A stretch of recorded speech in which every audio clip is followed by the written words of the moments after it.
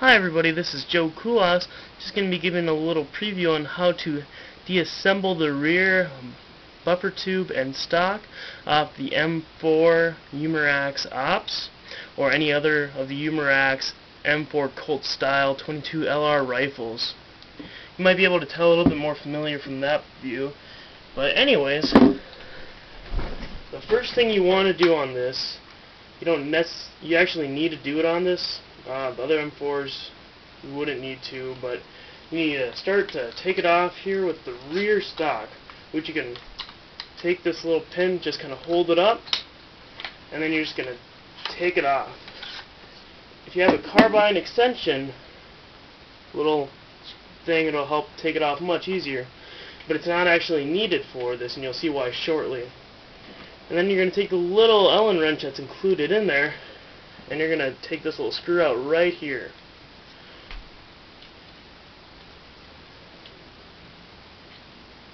And before you start any of this, you should also take all the little parts, you'll know what I mean when you take your gun apart, the upper. Take all the little stuff off, like your little fake mag,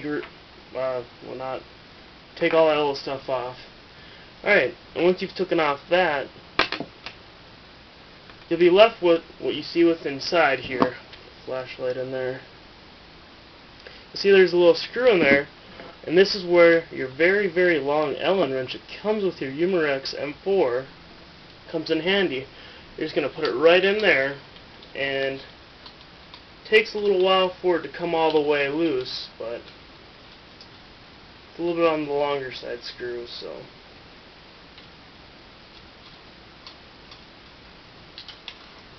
And then you're going to notice it comes right off. That's why the Colt or any other type of wrench would not be required, because you don't actually have to do anything with your little thing right there. Alright, so this piece gets removed completely.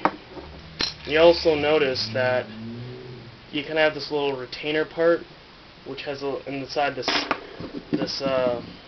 buffer tube, there's actually a little thing in there for it to hold in there better. I'm just going to put all that to the side. And you're also going to take a little plate here and put it off to the side. You're going to notice that it's not set up like your standard AR-15 lower. It's not solid there. You don't have the little springs that are going to come out for your little receiving pins here and whatnot. It's differently set up. So with everything put to the side here, this is how the magpul assembles. You have an extension plate.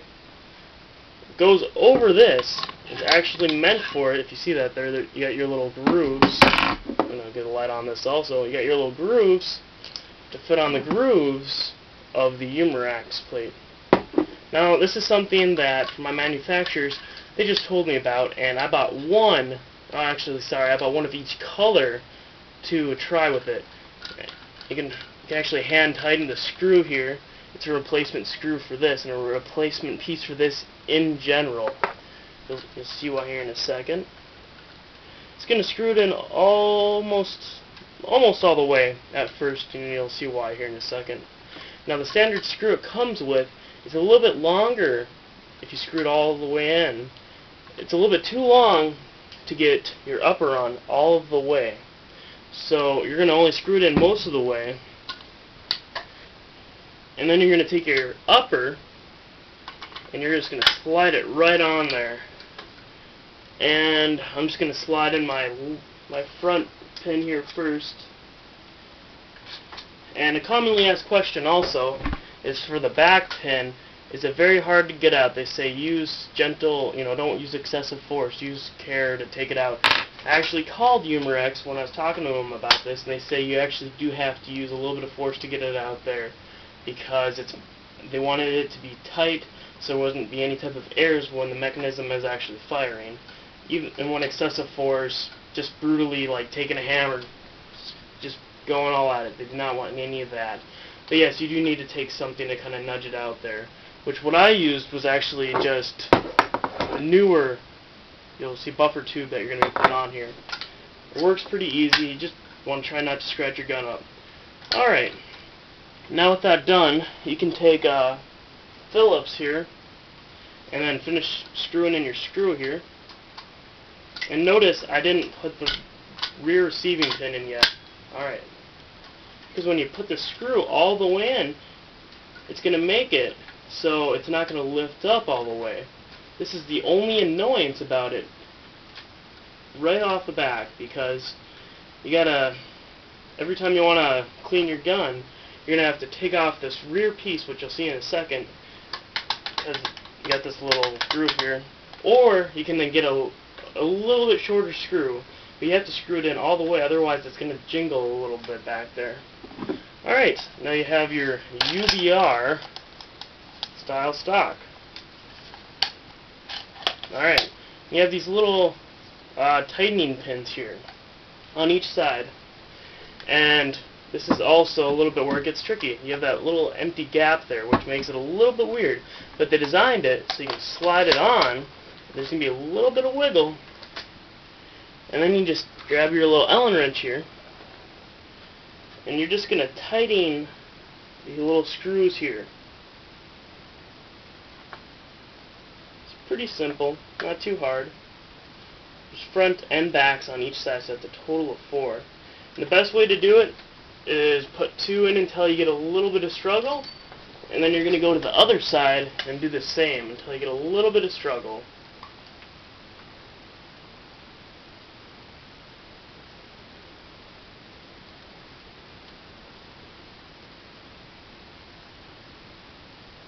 Alright. And when you get that, alright. And then when you got those just barely in there, you're just going to have a little bit of wiggle. So what you want to do, you're going to have a little bit of wiggle, not much. What you want to do is you're going to want to tighten, but not strip the screws, for there aren't any extra screws included. I'm going to try to get some in the future, but each one only comes with them, and I found that you can find them at your local Home of Comedy and whatnot. So if you actually, or Aces or anything like that, Simonson's, just make sure you don't thread them, because these are very high quality screws, but they can be threaded, and it's just kind of because they're going on there a little interesting of a way, you could see. So, and then you're just going to go to the other side and tighten those up a little bit better.